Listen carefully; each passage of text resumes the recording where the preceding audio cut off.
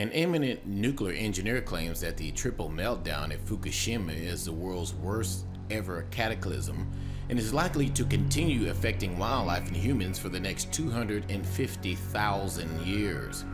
According to the former nuclear engineer Henri Gundersen, scientists were not prepared for the explosive radioactive contamination the Fukushima disaster unleashed on the world. Quote, "Over and over, people ask me about what happened inside the plants and what is still happening inside with robots fried by radiation, corium, that can be found in massive amounts of radioactivity migrating to sensitive aquifers, contaminating all the groundwater and polluting the Pacific Ocean. No one has discovered where the nuclear cores have disappeared to. The ice wall continues to leak. Moreover, the cover-up continues with the health effects from radiation being camouflaged as stress-related illnesses." BBC Newsday interview with nuclear engineer Henri Gundersen, February 28, 2017. Quote, "As they get into the containment vessel at Fukushima Daiichi Unit 2, they're finding that the combination of hot stream, these are not just radioactive chemicals, but it's a toxic mix of chemicals that are going to react with the steel. So there's rust and hunks of nuclear fuel lying around and steam, and it is raining all the time because of the condensation.